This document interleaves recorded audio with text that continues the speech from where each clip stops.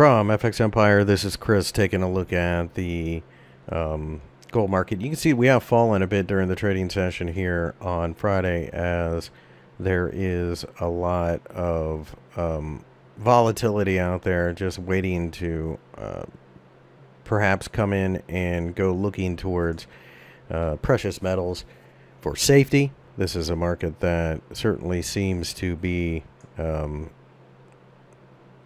possibly forming a head and shoulders. It's hard to tell, though. So really, it's going to come down to the close. If we can break above the highs of the Friday session, then we're good.